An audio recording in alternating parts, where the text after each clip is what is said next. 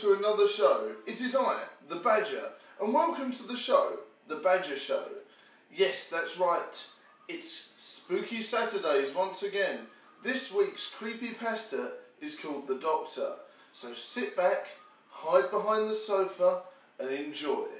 It seemed especially hot there in the middle of the mass of vehicles, all shapes and sizes, from all around Florida. It was a miniature city of heat and exhaust fumes. Not the most wonderful place in the world, but then the morning commute to work never was. I was slightly later than normal. I'd had an appointment with my doctor, Dr. Bink Deadpool, that morning, which could not be skipped. I'd known my doctor since childhood, and his treatment had always done miracles, where his colleagues had seen nothing but darkness. Other professionals in medicine talked about my condition as some sort of great mystery of the world, like a UFO or an ancient Mayan temple. My condition was chronic, deadly, and without any cure, or at least no cure until my doctor had begun to treat me. The traffic moved forward a few yards, and I almost started to hope that whatever caused the gridlock had gone. I had been disappointed by similar situations far too often in the past to begin to really and truly hope for a break in the traffic. But as a scientist, a rational man, I couldn't be hoping. I'd had to work with facts and figures alone. However, the traffic did indeed start to clear up, and I continued down to my chemical lab where I worked. I parked my car and walked in. My co-workers were already hard at work, solving the problems of the world, educated men of reason, each and every one of us pushing the masses towards progress. We were doing real work. I continued down to the area where I was based and sat down at my desk. The lab itself was rather bleak, especially the rooms for experimentation, but I had gotten used to it. Besides, the decorations were unnecessary for hard-working men of facts. I briefly dug around my pocket for my prescription my doctor had given me. It was in my writing, but that was only because my doctor had a hand problem. He dictated his prescriptions to his patients, trusting them with their health. I always trusted my doctor. It was trust he had earned over years of success. His treatments were successful, but unorthodox. My parents hadn't liked him, and the doctors my parents chose had only frowned and given me pills. The doctor didn't talk to me when I took those poison pills, so I never took them.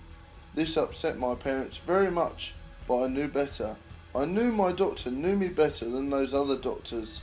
He could give me proper treatment. The newest treatment I would be undergoing was a special course, newly invented by my doctor. It was a truly visionary theory. I knew so. He recommended applying firm, steady pressure to the carotid artery for periods of time between 4 and 5 hours per day to attack my condition at the source. Ah, what genius! What a true visionary! Truly, he was the last great giant of the medical field. I had taken off my belt and fastened it tightly around my neck the way the doctor had shown me in his office.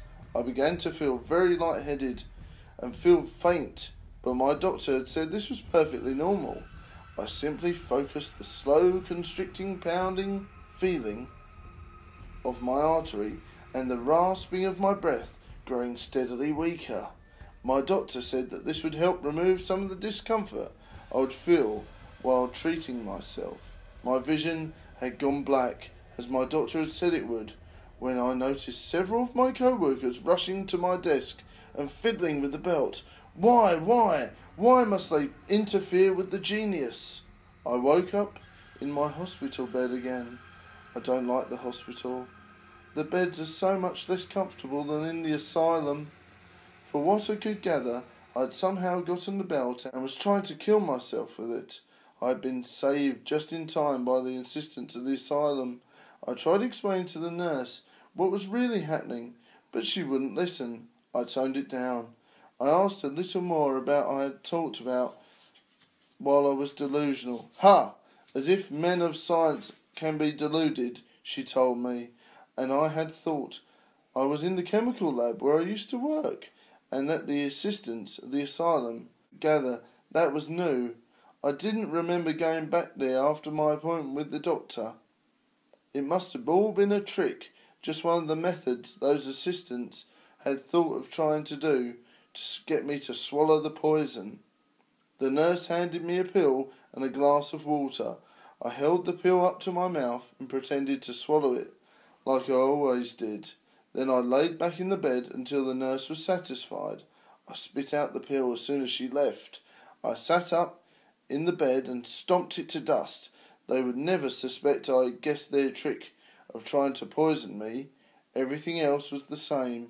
My doctor's genius would never be appreciated. I hated to bother him so much. His plans were always being upset. I hadn't been allowed to spring from the balcony to cure myself of the pressure on my spine, or eat the fungi to cure myself from the stomach pains. And now my doctor's latest attempt had foiled again. I would have to go back to him. Luckily he was a man of science and reason. Like me, neither of us would stop until we found a cure. I hope you enjoyed this creepypasta, The Doctor, featuring Bink Deadpool. And of course, sound off in the comments below. Did you think it was spiffing or a load of old piffle? Please comment below your views on this week's creepypasta, Spooky Saturdays. And I'll see you next time on Tuesday for another top 5. Bye for now.